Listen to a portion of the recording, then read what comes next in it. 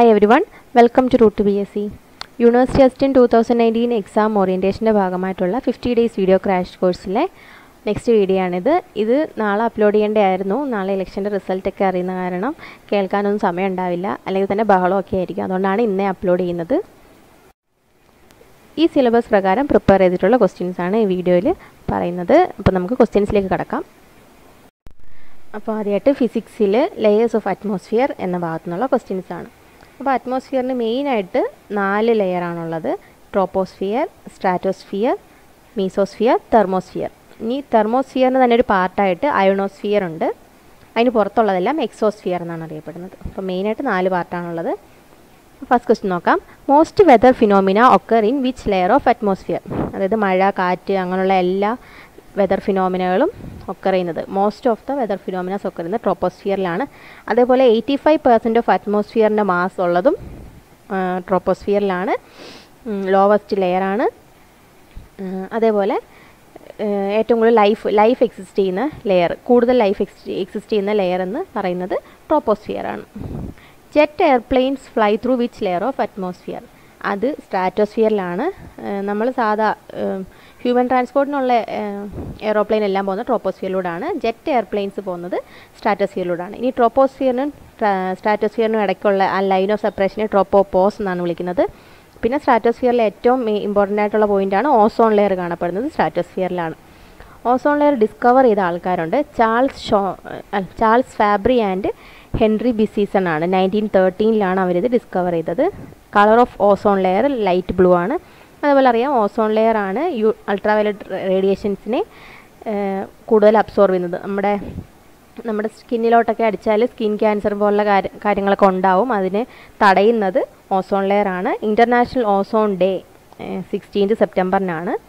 അതേപോലെ ozone layer പ്രൊട്ടക്ഷനോട് ബന്ധപ്പെട്ട ഒരു പ്രോട്ടോക്കോൾ ഉണ്ട്, ഇൻ്റർനാഷണൽ പ്രോട്ടോക്കോൾ. അത് മോൺട്രിയാൽ പ്രോട്ടോക്കോളാണ്. 2010 ഓസോൺ ഡേ സെപ്റ്റംബർ 16 പറഞ്ഞല്ലോ. അപ്പം 2018 ഓസോൺ ഡേയുടെ തീം ആണ് keep cool and carry on Montreal protocol. Okay. പിന്നെ അടുത്തത് മീസോസ്ഫിയർ ആണ്. മീസോസ്ഫിയറും സ്ട്രാറ്റോസ്ഫിയറിനും ഇടയ്ക്കുള്ള ലൈൻ ഓഫ് സെപ്പറേഷനാണ് സ്ട്രാറ്റോപോസ്. ഇനി മീസോസ്ഫിയറിൻ്റെ കാര്യങ്ങൾ പറയാനാണെങ്കിൽ കോൾഡസ്റ്റ് ലെയർ ഓഫ് അറ്റ്മോസ്ഫിയർ, അതാണ് മീസോസ്ഫിയർ. അതിൽ ആൾട്ടിറ്റ്യൂഡ് കൂടുന്നതനുസരിച്ച് പിന്നെയും ടെമ്പറേച്ചർ കുറഞ്ഞിരിക്കുകയാണ്. ഇനി അടുത്ത ലെയർ തെർമോസ്ഫിയർ ആണ്. അത് ഹോട്ടസ്റ്റ് ലെയർ ഓഫ് അറ്റ്മോസ്ഫിയർ ആണ്. അപ്പോൾ മീസോസ്ഫിയറിനും തെർമോസ്ഫിയറിനും ഇടയ്ക്കുള്ള ലൈൻ ഓഫ് സെപ്പറേഷനാണ് മീസോപോസ്. ഓക്കെ. പിന്നെ international space station is seen in which layer of atmosphere? International space station orbit ചെയ്യുന്നത് തെർമോസ്ഫിയറിലാണ്. ഇനി തെർമോസ്ഫിയറിൻ്റെ പാർട്ടാണ് അയണോസ്ഫിയർ എന്ന് പറഞ്ഞല്ലോ. അതിലാണ് റേഡിയോ വേവ്സ് കാണപ്പെടുന്നതെന്ന്, അല്ലെങ്കിൽ റേഡിയോ കമ്മ്യൂണിക്കേഷൻ പോസിബിൾ ആകുന്നത് അയണോസ്ഫിയറിൻ്റെ പ്രസൻസ് കൊണ്ടാണ്. ഇനി ഇതിനൊക്കെ പുറമെ ഈ തെർമോസ്ഫിയറിന് പുറത്തുള്ള ലെയറാണ് എക്സോസ്ഫിയർ. ഓക്കെ. അതിനും പുറത്താണ് ബഹിരാകാശം. അപ്പോൾ ഇത്രയാണ് ലെയേഴ്സ് ഓഫ് അറ്റ്മോസ്ഫിയറിനെ കുറിച്ച് പറയാനുള്ളത്. അടുത്തതായിട്ട് റീസെൻ്റായിട്ട് ഇന്ത്യയിൽ നടന്ന കുറച്ച് അപ്പോയിൻമെൻറ്റ്സ് ആണ്. Solicitor general of India Tushar മേത്തയാണ്. അതേപോലെ അറ്റോർണി ജനറൽ അറിയാം KK വേണുഗോപാലാണ്. പിന്നെ chief justice of India Ranjan ഗൊഗോയാണ്, 46th chief justice ആണ്. അടുത്ത ചെയർമാൻ ഓഫ് RRB അത് VK യാദവ് ആണ്. അതേപോലെ റെയിൽവേ റിക്രൂട്ട്മെൻറ്റ് ബോർഡിൻ്റെയാണ് VK യാദവ്. അതേപോലെ റെയിൽവേ പ്രൊട്ടക്ഷൻ ഫോഴ്സ് ഉണ്ട്, അതിൻ്റെ ഡയറക്ടർ ജനറൽ അരുൺ കുമാറാണ്.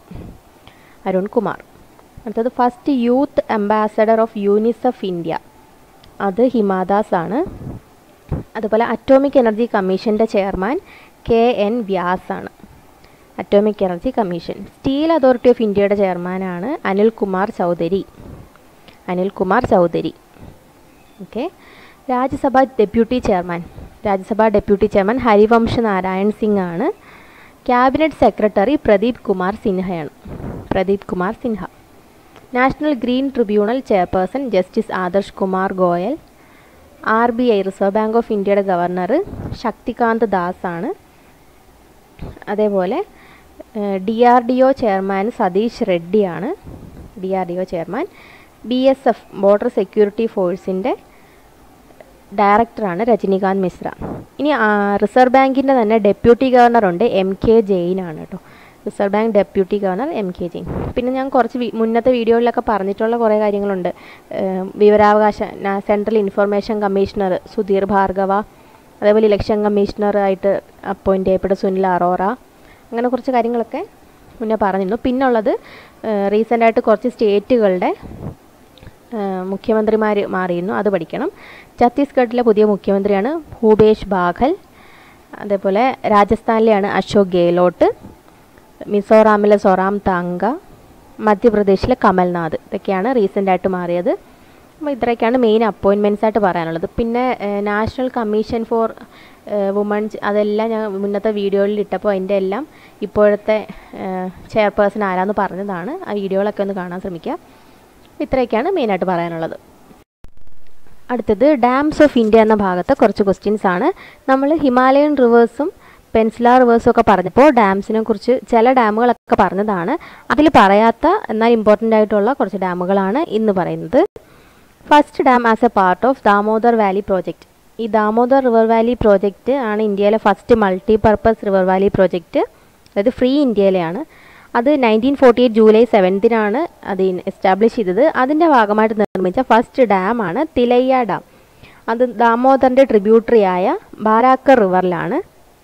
അതേപോലെ തിലയ്യ ഡാം ജാർഖണ്ഡിലാണ്. അടുത്തത് pong dam is also known as. Pong ഡാമിൻ്റെ മറ്റൊരു പേരാണ് മഹാറാണ പ്രതാപ് സാഗർ ഡാം. മഹാറാണ പ്രതാപ് സാഗർ ഡാം അല്ലെങ്കിൽ പോങ് ഡാം സ്ഥിതി ചെയ്യുന്നത് ബിയാസ് നദിയിലാണ്, ഹിമാചൽ പ്രദേശിലാണ്. അതേപോലെ തിരിയാൻ സാധ്യതയുള്ള ഒരെണ്ണമാണ് റാണ പ്രതാപ് സാഗർ ഡാം. റാണ പ്രതാപ് സാഗർ ഡാം ചമ്പലിലാണ്, രാജസ്ഥാനിലാണ്. അപ്പോൾ മഹാറാണ പ്രതാപ് സാഗർ ചോദിച്ചാൽ ബിയാസിൽ, ഹിമാചൽ പ്രദേശിലാണ്. അതേപോലെ റാണ പ്രതാപ് സാഗർ ഡാം ചോദിച്ചാൽ ചമ്പലിൽ, രാജസ്ഥാനിലാണ്. അതേപോലെ ജവഹർ സാഗർ ഡാം, ഗാന്ധി സാഗർ ഡാം, ഇത് രണ്ടും ചമ്പലിലാണ്, രാജസ്ഥാനിലാണ്. ഇനി അതേപോലെ തിരിയാൻ സാധ്യതയുള്ളതാണ് രഞ്ജിത്ത് സാഗർ. ഓക്കെ, അപ്പം റാണ പ്രതാപ് സാഗർ ഉണ്ട്, മഹാറാണ പ്രതാപ് സാഗർ ഉണ്ട്, രഞ്ജിത്ത് സാഗർ ഉണ്ട്. അപ്പോൾ രഞ്ജിത്ത് സാഗർ ഡാം രവിയിലാണ്, അത് പഞ്ചാബിലാണ്. രഞ്ജിത്ത് സാഗർ ഡാമിൻ്റെ മറ്റൊരു പേരാണ് തെയിൻ ഡാം. അടുത്തത് Tehri dam is in which river. Tehri dam ആണ് ഇന്ത്യയിലെ ഹയസ്റ്റ് ഡാം. അത് ഭഗീരഥിയിലാണ്, ഉത്തരാഖണ്ഡിലാണ് തെഹ്രി ഡാം. അതേപോലെ ഇന്ത്യയിലെ ലോങ്ങസ്റ്റ് ഡാം അല്ലെങ്കിൽ വേൾഡിലെ തന്നെ ലോങ്ങസ്റ്റ് ഡാമാണ് ഹിരാക്കുഡ്. അത് മഹാനദിയിലാണ്, ഒഡീഷ സ്റ്റേറ്റിലാണ്. ഓക്കെ, അടുത്ത question. Nizam Sagar dam is in which river. നമ്മൾ ഗോദാവരിയുടെ ട്രിബ്യൂട്ടറി ആയിട്ട് പറഞ്ഞാണ് മഞ്ചീര എന്നുള്ളത്, അതിലാണ് നിസാം സാഗർ ഡാം. അതേപോലെ മേട്ടൂർ ഡാം ഉണ്ട്. മേട്ടൂർ ഡാം കാവേരിയിലാണ്, തമിഴ്നാട്ടിലാണ്. അതേപോലെ കാവേരിയിലുള്ള മറ്റൊരു ഡാമാണ് കൃഷ്ണരാജ സാഗർ ഡാം, അത് കർണാടകയിലാണ്. കാവേരി നദിയിൽ തന്നെയാണ്, പക്ഷേ 2 സ്റ്റേറ്റാണ്. ഓക്കെ, അടുത്ത് ഇന്ദിരാസാഗർ ഡാം, അത് നർമ്മദയിലാണ്. ഇനി ഇന്ദിരാസാഗർ മാത്രമല്ല, നർമ്മദയിൽ സർദാർ സരോവർ ഡാമുണ്ട്, ഓംകാരേശ്വർ ഡാമുണ്ട്, അതെല്ലാം നർമ്മദയിൽ തന്നെയാണ്. ഓക്കെ, അതേപോലെ അടുത്ത ക്വസ്റ്റ്യൻ. ഉക്കായി ഡാം താപ്തിയിലാണ്, അതും ഗുജറാത്തിലാണ്. ഉക്കായി ഡാം താപ്തിയിലാണ്. അടുത്ത സുബൻസിരി ഡാം, അത് അരുണാചൽ പ്രദേശിലാണ്. പിന്നെ പോലാവാരം ഡാം, അത് ഗോദാവരിയിലാണ്. അപ്പോൾ ഇത്രയൊക്കെയാണ് മെയിൻ ഡാം. പിന്നെ പറയാനുള്ള ഫരാക്ക ബാരേജ് വെസ്റ്റ് ബംഗാളിലുണ്ട്, അത് ഗംഗാ നദിയിലാണ്. ഓക്കെ, അത്രയൊക്കെയാണ് ഡാംസിൽ പറയാനുള്ളത്. ഓക്കെ, കേരള ഡിസ്ട്രിക്ട്സിൽ നിന്ന് ഇടുക്കി ജില്ലയെക്കുറിച്ചുള്ള കുറച്ച് കാര്യങ്ങളാണ് ഇനി പറയുന്നത്. ഇടുക്കി ഡിസ്ട്രിക്റ്റ് ഫോം ചെയ്ത ദിവസം 26 ജാനുവരി 1972 ഹെഡ് ക്വാർട്ടേഴ്സ് പൈനാവിലാണ്. അതേപോലെ കൊമേഴ്ഷ്യൽ ക്യാപിറ്റൽ ഓഫ് ഇടുക്കി എന്ന് ചോദിച്ചാൽ കട്ടപ്പനയാണ്. ഓക്കെ, പിന്നുള്ളത് സ്പൈസ് ഗാർഡൻ ഓഫ് കേരള എന്നറിയപ്പെടുന്ന ഡിസ്ട്രിക്റ്റാണ് ഇടുക്കി. ഇടുക്കി ജില്ലയിൽ റെയിൽവേ ലൈൻസ് ഒന്നുമില്ല. ഏറ്റവും കൂടുതൽ ഹൈലാൻഡ് ഏരിയ ഉള്ള ജില്ല ചോദിച്ചാലും ഇടുക്കിയാണ്. Second largest district in കേരളയാണ് Idukki. പാലക്കാടിന് ശേഷം 2ാമത് വലിയ ഡിസ്ട്രിക്റ്റാണ് ഇടുക്കി. ഇനി ബിഗ്ഗസ്റ്റ് കോൺസ്റ്റിറ്റ്യുവൻസി ഇൻ കേരള, അതായത് കേരളത്തിലെ ഏറ്റവും വലിയ നിയോജകമണ്ഡലം ഉടുമ്പൻചോല നിയോജകമണ്ഡലമാണ്. അതേപോലെ സ്പൈസ് പാർക്ക് ഇൻ ഇടുക്കി, ഇടുക്കിയിലെ സ്പൈസ് പാർക്കാണ് പുറ്റാടിയിലുള്ളത്. പുറ്റാടി സ്പൈസ് പാർക്ക് ഇടുക്കിയിലാണ്. അതേപോലെ കേരളത്തിൽ വെളുത്തുള്ളി കൃഷി ചെയ്യുന്ന ഒരേ ഒരു സ്ഥലം ഇടുക്കിയാണ്. ഗാർലിക്കിൻ്റെ കൃഷി നടക്കുന്നത് ഇടുക്കി ജില്ലയിലാണ്. അതേപോലെ ആപ്പിൾ കൾട്ടിവേഷൻ കാണപ്പെടുന്ന കേരളത്തിലൊരു സ്ഥലമാണ് കാന്തല്ലൂർ. അതേപോലെ കാർഡമം പ്ലാന്റേഷൻ ഉണ്ട്, ഏലത്തോട്ടം. ഇന്ത്യയിലെ തന്നെ ഏറ്റവും വലിയ ഏലത്തോട്ടമാണ് നമ്മുടെ വണ്ടൻമേട്ടിലുള്ള, ഇടുക്കിയിലെ വണ്ടൻമേട്ടിലുള്ള ഏലത്തോട്ടം. അതേപോലെ highest peak in south India ആയ ആനമുടി 2695 മീറ്ററാണ് അതിൻ്റെ ഉയരം. അത് മൂന്നാർ പഞ്ചായത്തിലാണ്. മൂന്നാറാണ് കേരളത്തിലെ ഹയസ്റ്റ് ടൗൺ ആണ്, ഒരു ഹിൽ സ്റ്റേഷനാണ്. അതേപോലെ കാശ്മീർ ഓഫ് കേരള എന്നറിയപ്പെടുന്നത് മൂന്നാറാണ്. മൂന്നാർ എന്ന് പേര് വീഴാൻ കാര്യം അവിടെ 3 ആറുകൾ സംയോജിക്കുന്ന സ്ഥലമാണ്. ആ ആറുകൾ ഏതൊക്കെയാണെന്ന് ചോദിച്ചാൽ മുതിരമ്പുഴ, നല്ലതണ്ണി, കുണ്ടല, ഇത് 3 കൂടെ ചേരുന്ന സ്ഥലമാണ് മൂന്നാർ. ഓക്കെ, അടുത്ത question. First model live stock village in India, അതായത് മാതൃക കന്നുകാലി വളർത്ത ഗ്രാമം. നമ്മൾ കഴിഞ്ഞ ദിവസം എറണാകുളം പറഞ്ഞപ്പോൾ മാതൃക മത്സ്യബന്ധന ഗ്രാമം കുമ്പളങ്ങി പറഞ്ഞു. അതേപോലെ മാതൃക ലൈവ് സ്റ്റോക്ക് വില്ലേജ്, മാതൃക കന്നുകാലി വളർത്തൽ ഗ്രാമമാണ് മാട്ടുപ്പെട്ടി. പേരിൽ തന്നെയുണ്ട്, മാട് എന്ന് പറഞ്ഞാൽ ലൈവ് സ്റ്റോക്ക് എന്നാണ്. ഓക്കെ, അടുത്തത് rain shadow region in Kerala. കേരളത്തിലെ റെയിൻ ഷാഡോ മഴ നിഴൽ പ്രദേശമാണ് ചിന്നാർ. ചിന്നാറിൽ വൈൽഡ് ലൈഫ് സാങ്ച്വറി ഉണ്ട്. ചിന്നാർ സാങ്ച്വറി, അവിടെയാണ് ഇന്ത്യൻ സ്റ്റാർ ടോർട്ടോയിസും ഗ്രിസിൽഡ് ജയൻറ്റ് സ്ക്യൂറലിനെയൊക്കെ കാണപ്പെടുന്നത്. അതേപോലെ ഒരു പർട്ടിക്കുലർ പ്ലാന്റ് സ്പീഷീസിനെ പ്രൊട്ടക്റ്റ് ചെയ്യാൻ വേണ്ടിയിട്ടുള്ള സാങ്ച്വറി, അത് 2006 കുറിഞ്ഞിമല സാങ്ച്വറിയാണ്, നീലക്കുറിഞ്ഞി സാങ്ച്വറി എന്നും പറയും. അപ്പോൾ അത് ഇടുക്കിയിലാണ്. അതേപോലെ ലാൻഡ് ഓഫ് മുനിയറാസ് എന്നറിയപ്പെടുന്നത് മറയൂറാണ്. മുനിയറകളുടെ നാടെന്നും അതേപോലെ ചന്ദന മരങ്ങളുടെ നാട് എന്നറിയപ്പെടുന്നതും മറയൂറാണ്. ഓക്കെ, അടുത്തത് first district in India with high speed rural broadband connection. High speed rural broadband connection വന്നത് ഇടുക്കിയിലെ മൂന്നാറിലാണ്. അത്രയൊക്കെയാണ് അതിൽ പറയാനുള്ളത്. പിന്നെ അടുത്ത ക്വസ്റ്റ്യൻ. കാറ്റിൽ and fodder development project in Mattupetty is with the help of which country. അപ്പോൾ ഏത് രാജ്യത്തിൻ്റെ സഹായത്തോടെയാണ് മാട്ടുപ്പെട്ടി കാറ്റിൽ ആൻഡ് ഫോഡർ ഡെവലപ്മെൻറ്റ് പ്രോജക്റ്റ്? 1963 അത് വന്നത്.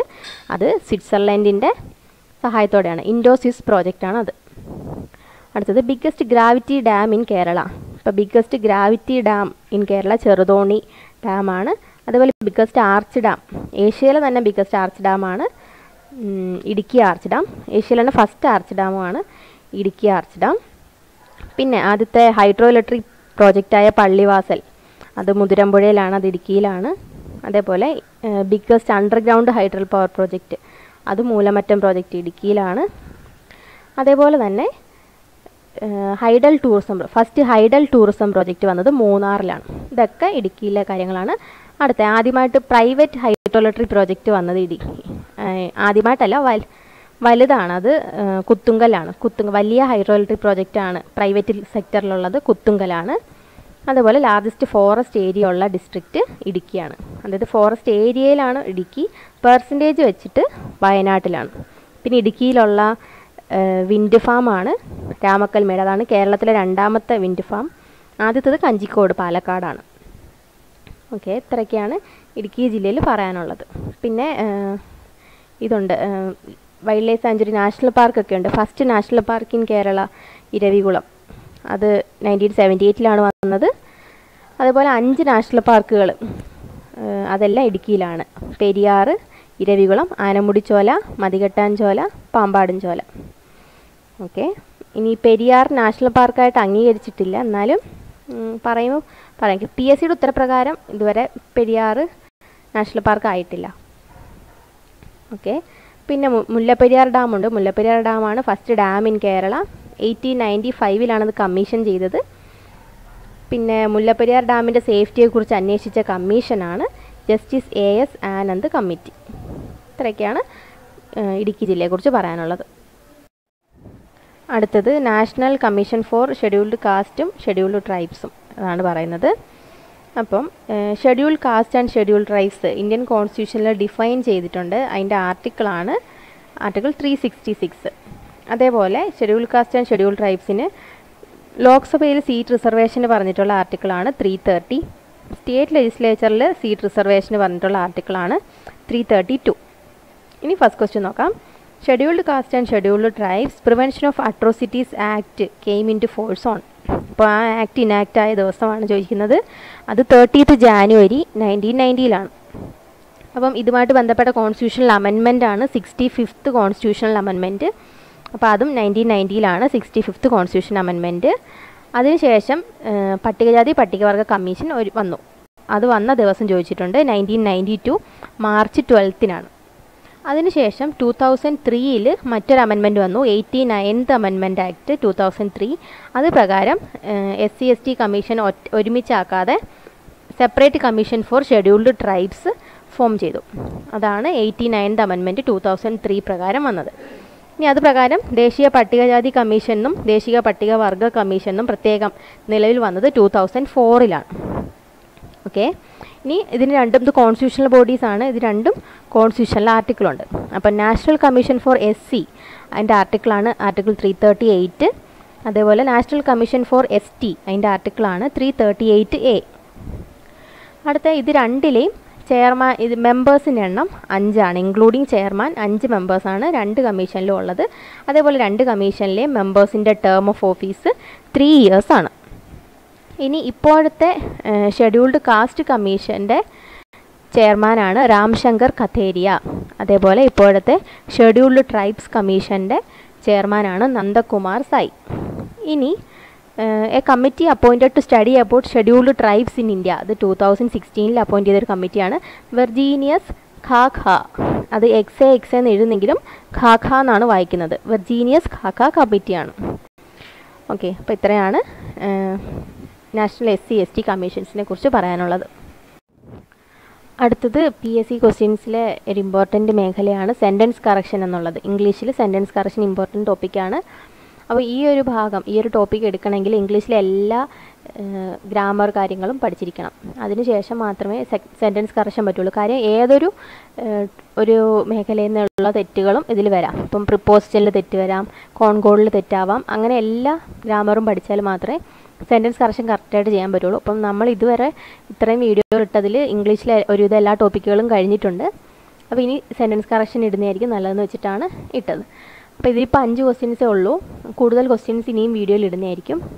നമുക്ക് നോക്കാം. First question, will you അവെയിറ്റ് for me at the bus stop? അപ്പം ഇതിൽ മിസ്റ്റേക്ക് എന്താണെന്ന് വെച്ചാൽ അവെയിറ്റ് എന്ന വേർഡിൻ്റെ അർത്ഥം തന്നെ വെയിറ്റ് ഫോർ എന്നാണ്. അപ്പം അവെയിറ്റിന് ശേഷം പിന്നെ ഫോർ ആവശ്യമില്ല. അപ്പോൾ ഈ ഫോർ കളഞ്ഞാൽ ഈ സെൻറ്റൻസ് ശരിയാവും. അതായത് will you അവെയിറ്റ് me at the bus stop എന്നോ അല്ലെങ്കിൽ will you wait for me at the bus stop എന്നോ ചോദിച്ചാൽ ശരിയാവും. ഓക്കെ, അപ്പോൾ അത് പ്രിപ്പോസിഷനിൽ വരുന്ന തെറ്റാണ്. ചില വേർഡുകൾക്ക് കൂടെ പ്രിപ്പോസിഷൻ വേണ്ട. അപ്പം അവെയിറ്റ് ഒരു വേർഡാണ്. അതേപോലെ എഹെഡ് അതൊരു വേർഡാണ്. പിന്നെ അപ്സ്റ്റേഴ്സ്, ഡൗൺ സ്റ്റേഴ്സ് അതിനൊന്നും കൂടെ വേറെ പ്രിപ്പോസിഷൻ വേണ്ടാത്ത വേർഡുകളാണ്. ഓക്കെ, അടുത്ത ദിവസം നോക്കാം. No one is superior than him in music. അപ്പം ചില വേർഡുകൾക്ക് ശേഷം ഇന്ന പ്രിപ്പോസിഷനെ വരാവൂ എന്നുണ്ട്. ഫോണ്ട് എന്നുള്ളതിന് ശേഷം ഓഫ് വരണമെന്നുണ്ട്. ഫോണ്ട് ഓഫ് എന്നേ പറയാറുള്ളൂ. അതുപോലെ റിഫ്രെയിൻ ഫ്രം, അബ്സ്റ്റെയിൻ ഫ്രം അങ്ങനെയൊക്കെ ഉള്ളതിനൊക്കെ ഫ്രം ആണ് വരുന്നത്. അപ്പം ഇവിടെ സുപ്പീരിയർ എന്നുള്ളതിന് സുപ്പീരിയർ ടു എന്നാണ് വരേണ്ടത്. സുപ്പീരിയർ ദാൻ എന്ന് എഴുതിയാൽ തെറ്റാണ്.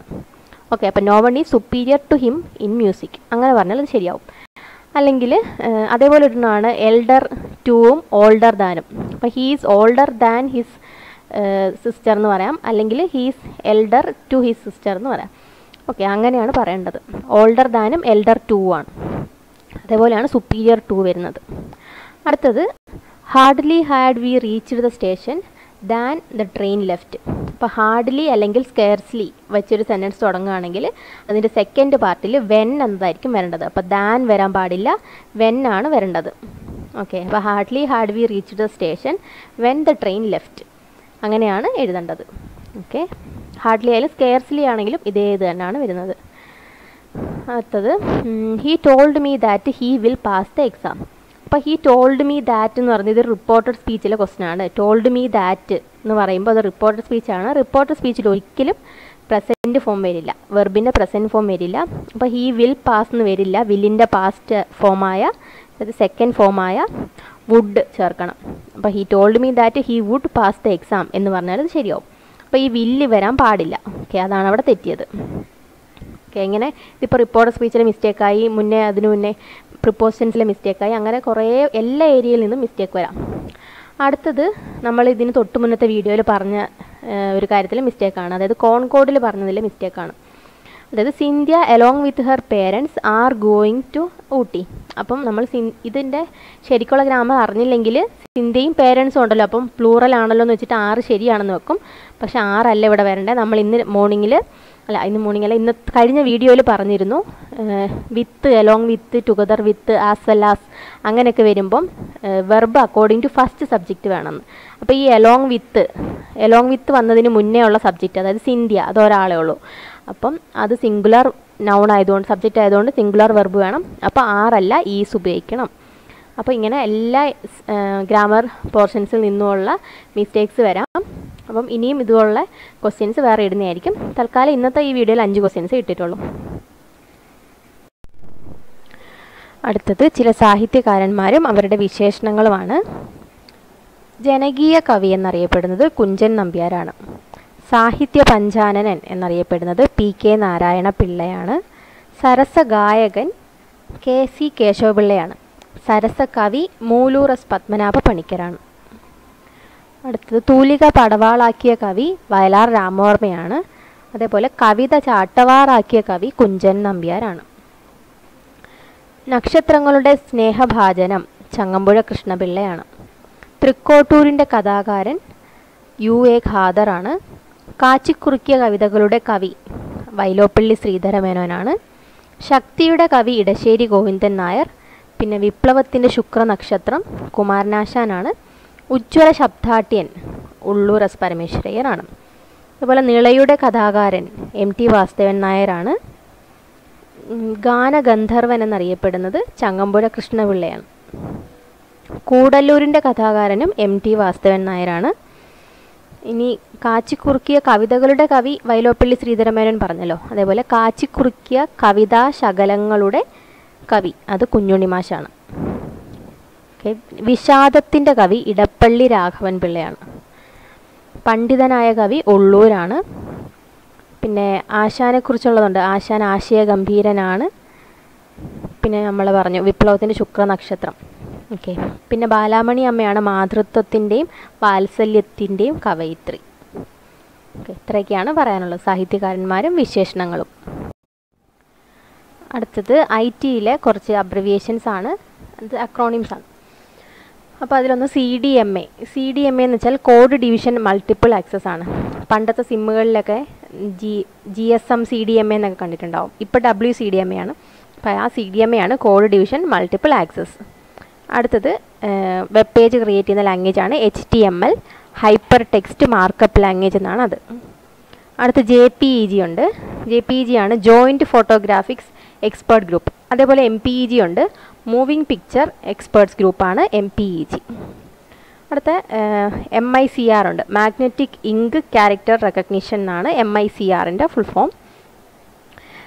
പിന്നുള്ളത് ലിസ്പ്, ആർട്ടിഫിഷ്യൽ ഇൻ്റലിജൻസിന് ഉപയോഗിക്കുന്ന ഒരു ലാംഗ്വേജ് ആണ്. ജോൺ മക്കാർത്തിയാണ് ഇത് ഫൗണ്ട് ചെയ്തത്. ലിസ്പിൻ്റെ ഫുൾ ഫോമാണ് ലിസ്റ്റ് പ്രോസസ്സിംഗ്.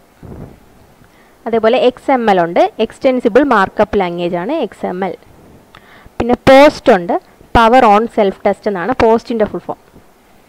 പിന്നെ ISDN, integrated services digital network എന്നാണ് ISDNൻ്റെ ഫുൾ ഫോം. ഫോർട്രാൻ എന്ന് പറഞ്ഞൊരു ലാംഗ്വേജ് ഉണ്ട്, ഫോർമുല ട്രാൻസ്ലേറ്റർ എന്നാണ് അതിൻ്റെ ഫുൾ ഫോം. അതേപോലെ കോബോളും ഒരു ലാംഗ്വേജ് ആണ്, കോമൺ ബിസിനസ് ഓറിയൻറ്റഡ് ലാംഗ്വേജ് എന്നാണ്. പിന്നെ ഒരുപാടുണ്ട്, ബേസിക് പ്രോഗ്രാം എന്നുള്ളതിൽ ബേസിക്കിൻ്റെ ഫുൾ ഫോമാണ് beginners all purpose symbolic instruction code. അതുപോലെ വൈറസിൻ്റെ ഫുൾ ഫോമാണ് വൈറ്റൽ ഇൻഫോർമേഷൻ റിസോഴ്സ് അണ്ടർ സിയേജ്. പിന്നെ WWW ഒക്കെ അറിയാവുന്നതാണ്, വേൾഡ് വൈഡ് വെബ്. ഇനി W3C എന്നുണ്ട്, WWWC, അതാണ് വേൾഡ് വൈഡ് വെബ് കൺസോർഷ്യം എന്നുള്ളത്. അപ്പോൾ ഇങ്ങനെ കുറേ അബ്രിവിയേഷൻസ് ഉണ്ട്, ഇതിൽ കുറച്ചാണ് പറഞ്ഞിട്ടുള്ളത്. അടുത്തത് മെയ് മാസത്തിലെ കുറച്ച് ഇമ്പോർട്ടൻ്റ് ഡേയ്സ് ആണ്. ആദ്യം മെയ് 1-ാം തീയതിയാണ് ഇൻ്റർനാഷണൽ ലേബർ ഡേ, അല്ലെ തൊഴിലാളി ദിനം, മെയ് ദിനം എന്നൊക്കെ പറയുന്നത്. മെയ് 1 ആണ്. പിന്നെ മെയ് 3 ആണ് press freedom day, world press freedom day ആണ് മെയ് 3. പിന്നെ മെയ് 7 ആണ് വേൾഡ് അത്ലറ്റിക്സ് ഡേ, മെയ് 7 ആണ്. അതേപോലെ നമ്മുടെ രവീന്ദ്രനാഥ് ടാഗോർ, അദ്ദേഹത്തിൻ്റെ ജന്മദിനം കൂടിയാണ് മെയ് 7. ഇനി വേൾഡ് റെഡ് ക്രോസ് ഡേ, അത് മെയ് 8 റെഡ് ക്രോസിൻ്റെ സ്ഥാപകനായ ഹെൻറി ഡുണൻറ്റിൻ്റെ ബർത്ത്ഡേ ആണ് മെയ് 8. അടുത്തത് നാഷണൽ ടെക്നോളജി ഡേ ഉണ്ട്. അത് മെയ് 11 ആണ്. ഇന്ത്യയുടെ ആണ് നാഷണൽ ടെക്നോളജി ഡേ. അത് നമ്മൾ 1998 11 മെയ്യിലാണ് ഓപ്പറേഷൻ ശക്തി എന്ന് പറയുന്ന പൊക്രാനിലെ ന്യൂക്ലിയർ ടെസ്റ്റ് നടത്തിയത്. Second nuclear test in India ആണത്. അതിൻ്റെ ഭാഗമായിട്ടാണ് നാഷണൽ ടെക്നോളജി ഡേ ആയിട്ട് മെയ് 11 പ്രഖ്യാപിച്ചത്. അടുത്തത് മെയ് 12 ഇൻ്റർനാഷണൽ നഴ്സസ് ഡേ ആണ്. അത് ഫ്ലോറൻസ് നൈറ്റിംഗേളുടെ ബർത്ത്ഡേ ആണ് 12 മെയ്. എൻ്റെ ബർത്ത്ഡേ കൂടിയാണ് 12 മെയ്. പിന്നെ വേൾഡ് ടെലികമ്മ്യൂണിക്കേഷൻ ഡേ അത് May 17 world telecommunication day. International telecommunication union found ചെയ്ത ദിവസമാണ് മെയ് 17. അതുകൊണ്ടാണ് വേൾഡ് ടെലികമ്മ്യൂണിക്കേഷൻ ഡേ മെയ് 17 ആയത്. അടുത്തത് നാഷണൽ ആൻറ്റി ടെററിസം ഡേ ആണ്. അത് May 21 national anti terrorism day. അതെന്ന് പറഞ്ഞാൽ to spread awareness about violence caused by terrorist. Also PM നമ്മുടെ പ്രൈം മിനിസ്റ്റർ ആയിരുന്ന രാജീവ് ഗാന്ധി, അദ്ദേഹത്തിൻ്റെ മരണ ദിവസത്തിൻ്റെ ഓർമ്മ കൂടിയാണ് മെയ് 21. അടുത്തത് ഒരു ഇമ്പോർട്ടൻറ്റ് ക്വസ്റ്റ്യൻ ആണ് ഇൻ്റർനാഷണൽ ബയോഡൈവേഴ്സിറ്റി ഡേ. അത് മെയ് 22 അപ്പോൾ 2019 ബയോഡൈവേഴ്സിറ്റി ഡേയുടെ തീം അത് അവർ ബയോഡൈവേഴ്സിറ്റി, അവർ ഫുഡ്, അവർ ഹെൽത്ത് എന്നാണ്. ഓക്കെ, ഇനിയുള്ളത് ആൻറ്റി ടുബാക്കോ ഡേ ആണ്. ആൻറ്റി ടുബാക്കോ ഡേ മെയ് 31 എല്ലാ വർഷവും ആഘോഷിക്കുന്നത്. ഇനി ഇതിൽ പറയാനുള്ള ഒരെണ്ണം ഇൻ്റർനാഷണൽ മ്യൂസിയം ഡേ ഉണ്ട്.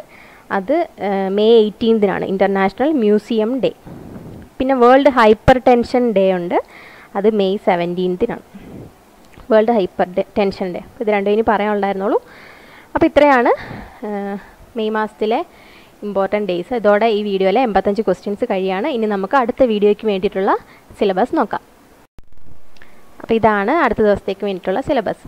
കെമിസ്ട്രിയിൽ നിന്ന് ഫ്രൂട്ട്സ് ആൻഡ് വെജിറ്റബിൾസിൽ അടങ്ങിയിരിക്കുന്ന ആസിഡ്സിനെ കുറിച്ചാണ്. കറണ്ട് അഫെയർസിൽ കേരളത്തിൽ നിന്നുള്ള റീസെൻറ്റ് അപ്പോയിൻമെൻറ്റ്സ് ആണ്. ഫാക്ട്സ് അബൌട്ട് ഇന്ത്യയിൽ waterfalls in India. Facts about കേരളയിൽ കേരള ഡിസ്ട്രിക്ട്സിൽ കണ്ണൂർ ജില്ലയെക്കുറിച്ചുള്ള കാര്യങ്ങളായിരിക്കാം പഠിക്കേണ്ടത്. അതുപോലെ കോൺസ്റ്റിറ്റ്യൂഷനിൽ നിന്ന് സെൻട്രൽ വിജിലൻസ് കമ്മീഷനെ കുറിച്ചും ലോ കമ്മീഷനെ കുറിച്ചുള്ള കാര്യങ്ങൾ നോക്കണം. പിന്നെ ഇംഗ്ലീഷിൽ ഇനിയും സെൻറ്റൻസ് കറക്ഷൻ തന്നെ തുടരുകയാണ്. മലയാള സാഹിത്യത്തിൽ യാത്രാ വിവരണങ്ങൾ, ചില ഇമ്പോർട്ടൻറ്റ് യാത്രാ വിവരണങ്ങളുടെ ക്വസ്റ്റ്യൻസ് ആയിരിക്കും ചോദിക്കുക. IT നിന്ന് IT act 2000ലെയും IT amendment act 2008ലെയും ബ്രോഡായിട്ടുള്ള കുറച്ച് കാര്യങ്ങൾ മാത്രം നോക്കാം. അതുപോലെ എക്സ്ട്രാ ടോപ്പിക്കായിട്ട് ഇന്ത്യയുടെ സോളാർ മിഷനായ ആദിത്യ L1 മിഷനെ കുറിച്ചും നാസയുടെ സോളാർ മിഷനായ പാർക്കർ സോളാർ പ്രോബിനെ കുറിച്ചും നോക്കണം. അപ്പം ഇത്രയും കാര്യങ്ങൾ വെച്ചിട്ട് ക്വസ്റ്റ്യൻസ് തയ്യാറാക്കി അടുത്ത വീഡിയോയിൽ കാണാം. Thank you for watching.